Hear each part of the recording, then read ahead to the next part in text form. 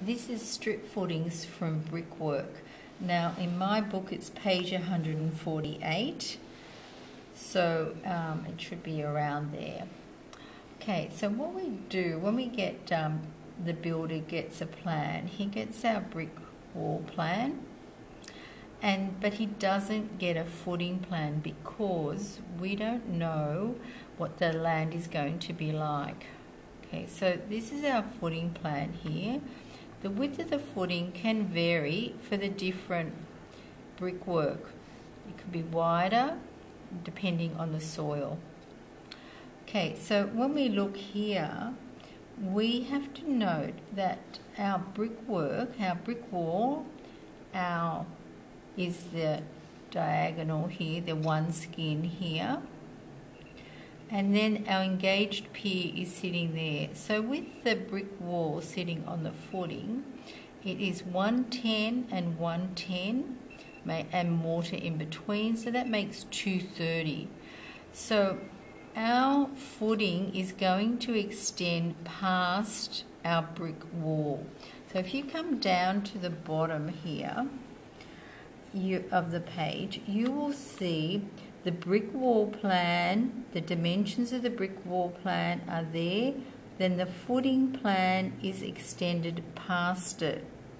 The brick wall has to sit approximately in the middle of the footing. If it goes over to one side, it becomes unbalanced.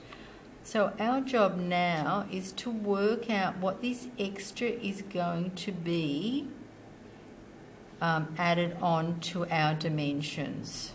Okay, so the rule is, it is the width of the footing minus the 230 for the two lots of bricks, the wall and the engaged piers, and we divide it by 2 because we're going to add it to each side. Okay, so what we can do is go over to the next page and we're going to have a look at an example. So this example says 6.3 by 3.5. Now our footing is 350 wide. Now, and when we look here, we're going to be asked to calculate the spoil and the concrete. So spoil is always from ground level down, right? So we have to work out the new dimensions first before we can do our spoil and concrete. So the first step is we have to work out the value of x, this little bit extra that's going to extend past it. So when we look here, it is 350, yeah, and we're going to minus the two lots of bricks to find out what this x is. So 350 minus 230 divided by 2 is going to give me 60. So what that means is, on my original side, I had 3.5, and I'm going to add 60 and 60. So I get a new figure of 3.620.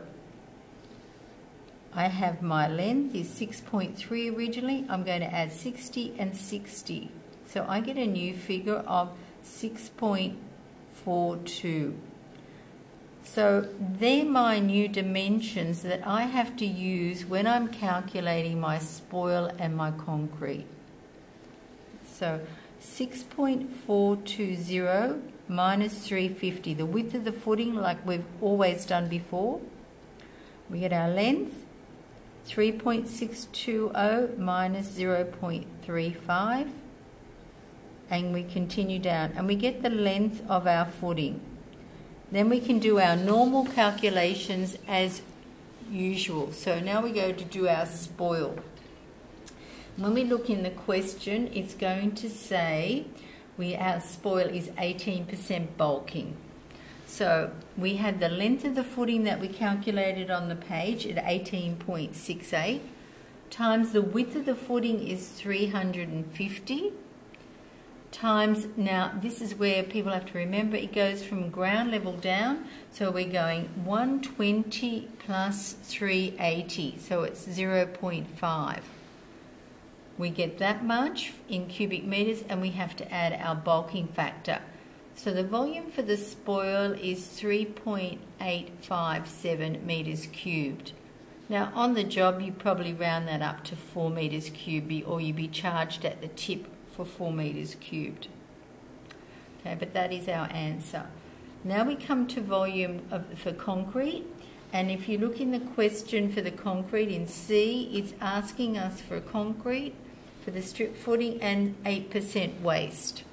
So we use the same length figure, we use the same width figure, but we go to our drawing and our concrete is only 380.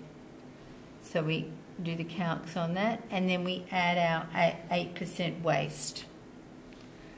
And then we have to remember that concrete is in orders of increments of 0.2, so we have to round that up to 2.8 metres cubed.